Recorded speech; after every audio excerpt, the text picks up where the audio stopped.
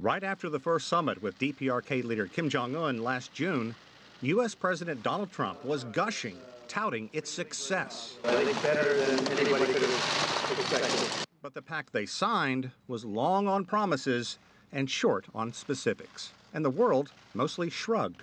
While, people did say, well, concretely, tangibly, what did you get out of the deal? Bear in mind, North Korea has been building its nuclear program over decades. It's not going to be dismantled in a year. Trump and Kim get all the headlines. They're the ones the cameras chase. But behind the scenes, carving out the specifics, are the leaders' trusted diplomatic aides. The two leaders should focus on the relationship, on the bigger picture, and those that work for them get down to the nitty-gritty and the details. For Team Trump, that includes U.S. Secretary of State Mike Pompeo and National Security Advisor John Bolton. The point man for the U.S. is Envoy Stephen Biegun. He's visited the DPRK capital of Pyongyang and has been outspoken about what Trump wants out of a deal. The president, he used the word peace. The president is interested in peace. He wants to move this process toward peace.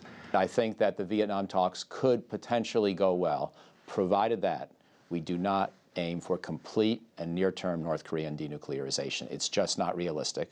O'Hanlon says it's been a core part of the Kim family legacy dating back to the 1960s, and the country will not readily give up nuclear weapons, even for economic growth.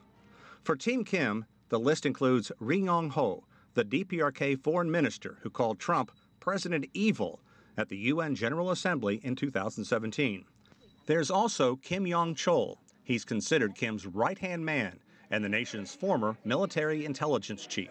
It is a summit between two really, you have to say, larger-than-life personalities, right? That's our president, and that's clearly Kim Jong-un in the way that his society is set up.